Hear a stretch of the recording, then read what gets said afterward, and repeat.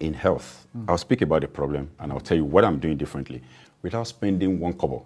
First, policy that will change a lot of stuff. I don't know if you understand. And upon which you will say, okay, this one knows what it's doing. Right. I'll give you an education sector. Okay, that's... I'll speak about health sector. Fantastic. And the problems that we have therein. And let me speak about the education sector. Fantastic. As we speak, we have over 2 million out-of-school children in Lagos. Yeah. When we come in, what I'll do first is to declare a state of emergency on that sector of the economy. What do I need to do? I need to take my children off the streets. How? And you know that in one day, I can probably build the entire school that will accommodate them. I know in one day, I can put even the necessary infrastructure and learning aids, that will accommodate them. But I want to take them off the streets. So what I'm doing is I'm going into partnership with all the private. We have 5,000 registered private schools in Lagos. Even though we have 18,000 in all, but 5,000 is registered. Okay, I am going to take all these children and spread them across all these private schools.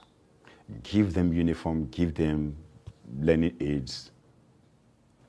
In return for tax incentives or holiday for this schools, say, you know what, just take them off the streets first, while I then focus on infrastructural renewal that will accommodate them, bring more teachers, and all of those things. The one already in public school, we have a policy that government will give them free school uniforms.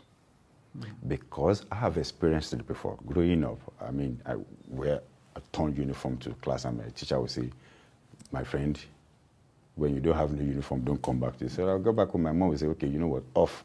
Or you carry market, follow here. Let me follow here. And they will count me out of school child. And you can come and say, where will you get money to do all of these things? I will remind you of a company that is legally right, but morally wrong in Lagos and taking over 9 billion naira from us every month. What company is that? All I need to do is to do what? Plow that money. But which company is this one? Where it's going to work for our people.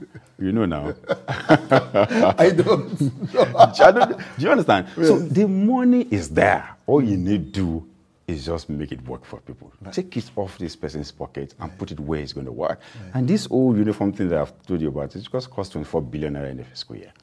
Right. I'm telling you. Right. So how much is that?